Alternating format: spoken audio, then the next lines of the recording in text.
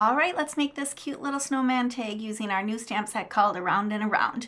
We're gonna grab a craft tag and we are gonna start stamping the snowman's head, taking some embossing ink, inking it up, and we have to do this a few times to get it good and juicy so that that embossing powder sticks. We're gonna use white embossing powder, and then we are going to emboss the snowman head. Oh, it's so magical. I love embossing. Next, we're going to just stamp the sentiment. The one I picked for this one is called Holly Jolly, and then we're also going to emboss that sentiment so that it stays in place and there's no smearing.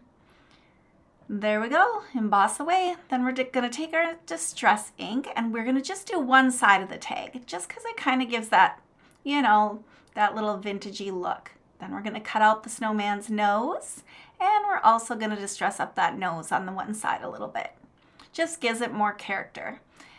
Next, we're going to take some distress paint and water that down a little bit, and we're going to make it snow.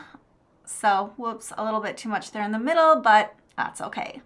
Now we're going to pick our favorite washi tape, and always in threes is what I like to do with different patterns.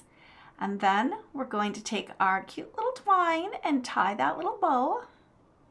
And then we're going to add his little mouth with these black embellishments. I had a little bit of a hard time. Long fingernails and embellishments, not so great, but eventually got his smiling little grin.